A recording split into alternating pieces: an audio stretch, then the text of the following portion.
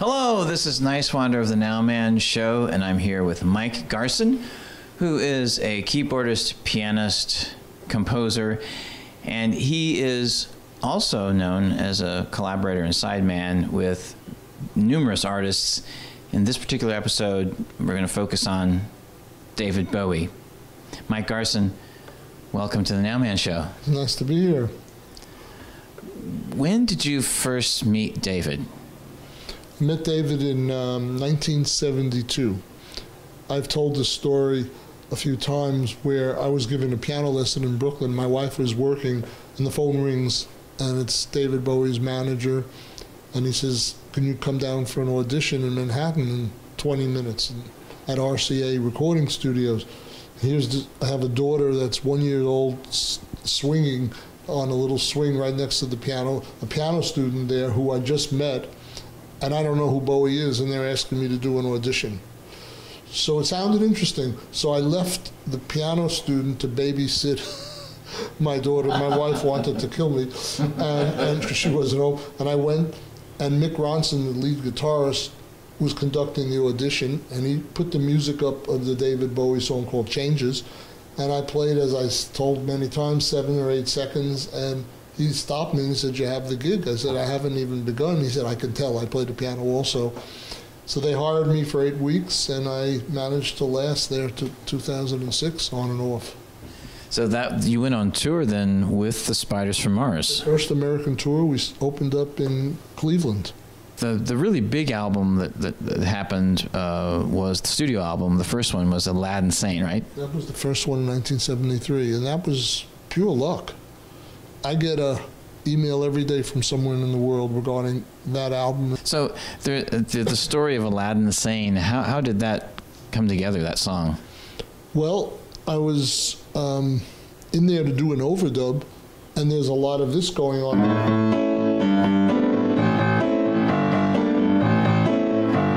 So Bowie asked for a piano solo, and I played something like this.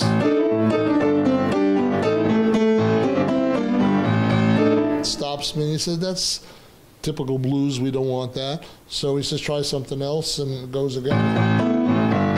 So I start playing things.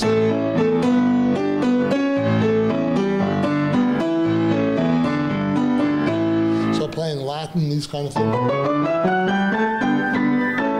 And he said, that's interesting.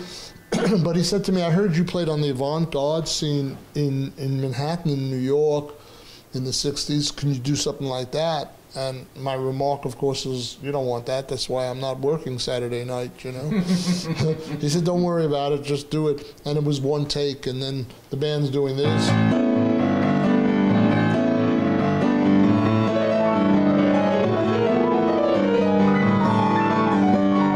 That kind of a thing. Except they were doing that, so I had both hands to do this. But when you hear it isolated, it doesn't sound so good. He was smart enough to know if you had a solid rhythm section playing a groove, you could play this freeness on top. So that was where his brilliance lied.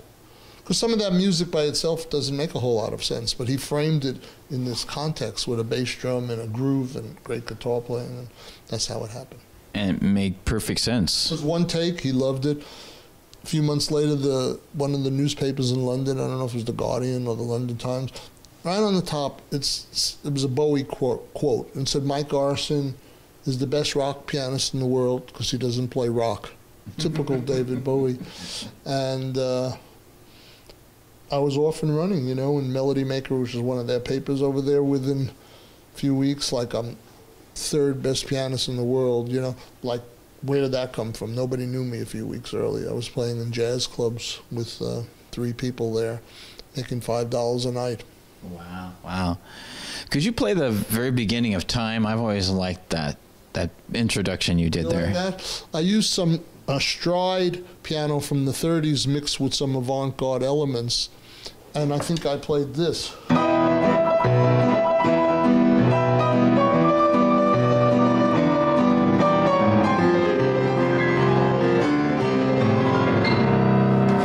Time. That's it. That's fantastic. So after that, Bowie did a kind of a cover tune album, right, called Pinups. That was fun. It was all English songs by English composers, and there was one by Syd Barrett that was called See Emily Play, and a wild piano solo on that I played, now that I remember.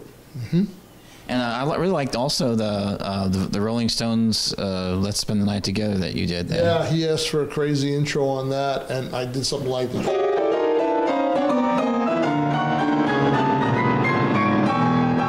Something like that. See, and that's very entertaining, as well as actually there's a lot going on there. I think it's very easy to underestimate what you are creating in that moment. That's right. There's recognition of the melody. There's counterpoint. There's jazz chords. There's virtuosity.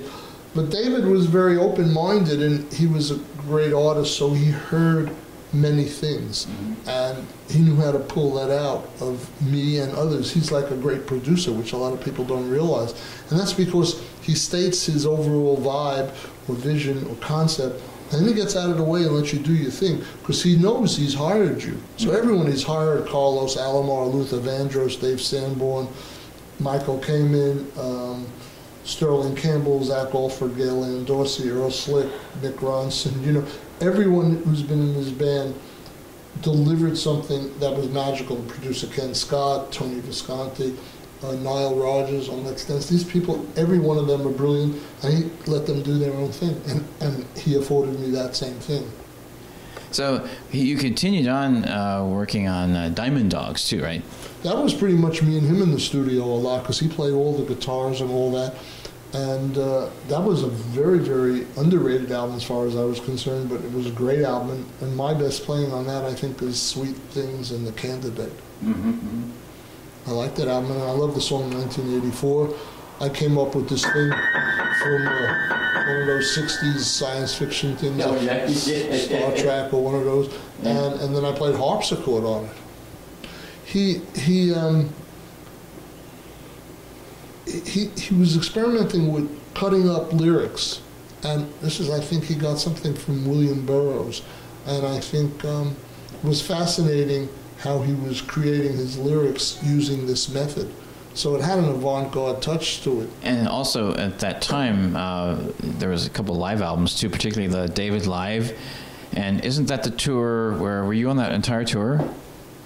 And he transitioned from Diamond Dogs to the Young Americans, and then it was a very expensive tour, and there was lots of stuff on stage. It was like a Broadway show, and we ran out of money, so we went from the East Coast to the West Coast doing the Diamond Dogs tour. When we got to the other side in California, we came back with the Young Americans band, very stripped down, and I had a soul band, basically. I was playing with all American musicians that were white and black that understood their music. I was playing gospel things. I wasn't playing avant-garde stuff. On that Young Americans album, It's Gonna Be Me. That song didn't get released for 10, 15 years after the album came out. Can You Hear Me? The Young Americans. These are things that, like, he switched the whole vibe. So that was an exceptional tour. The Diamond Dogs tour was phenomenal. It's sad that it was never recorded. He since then has pretty much recorded everything we ever did. We missed that, and that was the most expensive tour. It was just a great experience. And on Young Americans, it's you really, the piano in Young Americans, the title cut, really drove the whole band, right? Yeah, I set that little pattern up. Something like that, and I used a bit of a Latin, we call it a montuno, and I kind of played something like that. It's not exactly what I played, but it gave the whole vibe and the impetus for the rest of the song. I'm sort of good at that as a musical director and as a band leader and as a composer and arranger, to find little hooks, and then everyone sort of finds their part from there, and it's like igniting the fire, and then everyone takes it from there. Yeah, and you and producer Tony Visconti and Carlos Alomar probably were the three people that played with Bowie more than anybody else, right? Well, or worked with Bowie. Tony, as a producer, right. he knew him from the '60s, and he did his last album. So, but as a player, I've been in the band the longest, and then next would have been Carlos. Wow, so more than Carlos. And then would be Earl Slick. Wow, that's fantastic. It's hard to believe, but because I was only hired for 8 weeks, but I must have played 400 concerts with David live.